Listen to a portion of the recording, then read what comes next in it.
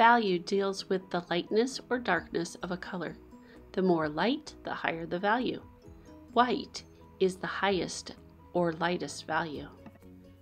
On the other hand, black is the lowest or darkest value. Colors have value as well. Yellow, for example, has a relatively high light value, while violet has a relatively low value, dark.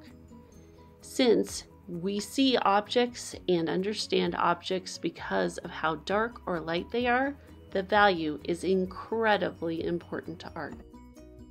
We see things because light reflects off of the objects and goes into our eyes. Our mind processes the light and rationalizes what we see. Without light, we cannot see anything.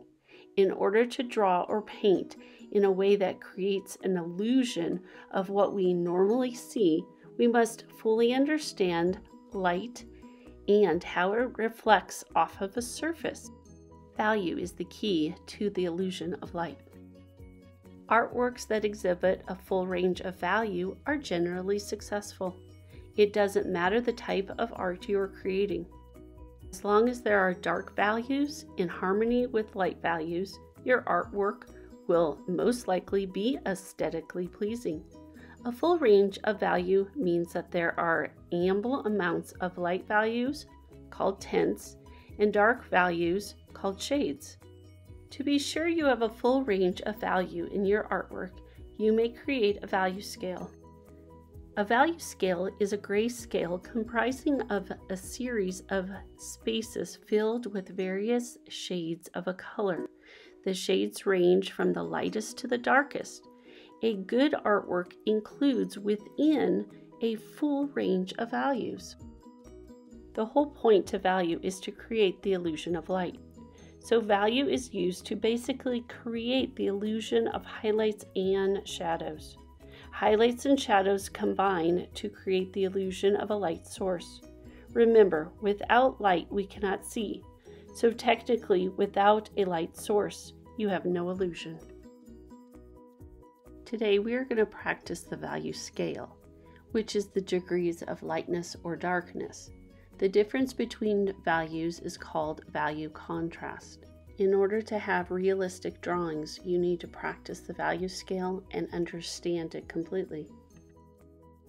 Most of you only have your regular graphite pencil, which is considered an HB pencil.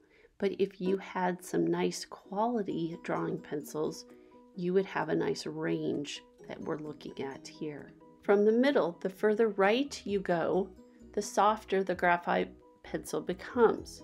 Whereas the further left you go, the harder the graphite becomes. You would use those harder pencils, which have an H at the end, to get more of a really light value, but then also the H pencils are good for sketching out your first drawings before you add value. The pencils that have a B behind the number are excellent for shading. The higher up you go in the number, the softer that lead is going to be, and the less you have to press really hard to get that rich, deep value. Today's assignment will be to practice drawing a graduated value scale. Learning how to shade with a pencil is really important for drawing realistically. For this assignment, I want you to have a sharpened pencil, an eraser, and your ruler. Just trace around your ruler, and then once you get done tracing around the ruler, then I need you to mark off 1/2 inch marks, top and bottom.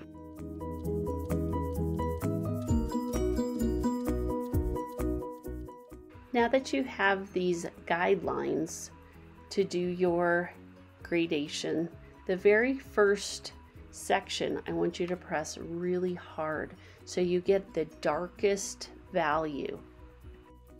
Make sure that you have a sharpened pencil and that you're gripping your pencil more on the side so you have more of that graphite against the paper. Press hard enough so that you don't see any of the white paper showing through.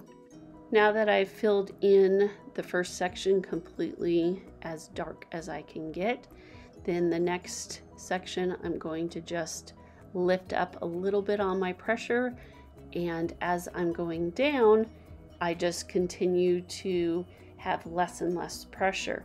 But make sure in each section you are applying the same amount of pressure so that you have an even value tone.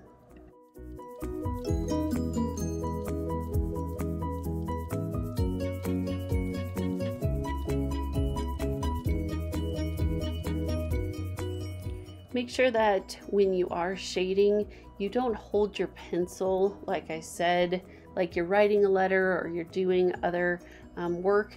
You really want to hold your pencil on the side. So as you could see here, it's a totally different grip when you are applying the shading technique. So just look at how you're gripping your pencil and really try to change that grip.